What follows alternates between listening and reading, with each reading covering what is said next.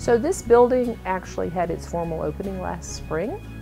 It is designed to be literally the intersection between Rice and the Texas Medical Center where it sits. One of the beautiful aspects of the BioSciences Research Collaborative is bringing together in one common space people with training in engineering, people with training in the basic sciences, clinicians.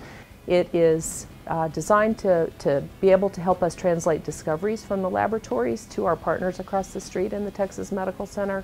Well, fundamentally, the National Space Biomedical Research Institute, NSBRI, is a translational institute. And so the idea is that we fund and support research and development.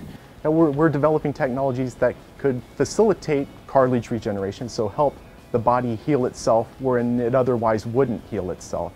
This would be particularly important in sports injuries, devastating sports injuries, and traumatic injuries like car accidents. So, you know, it's actually not a new idea. It's been discussed for over 150 years, this whole concept of translating discovery from the laboratory. You know, some folks say discovery to recovery or something like that.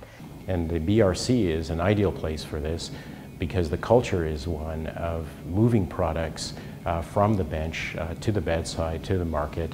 You need to make things easy. That's what everything is always about, make it easy. So you want to make it easy for someone who thinks they've discovered the next great widget that will be fantastic to not sit in the lab and go, what do I do with this next great widget? In this particular project, we're developing technologies that will have a local impact with the potential for global reach. At the same time, we're developing and fostering collaborations with clinicians across the street in the world's largest medical center. And we're training students that will take this technology and run with it. They'll be the ones that push this into the future and develop the next leading edge technologies for medicine in the future.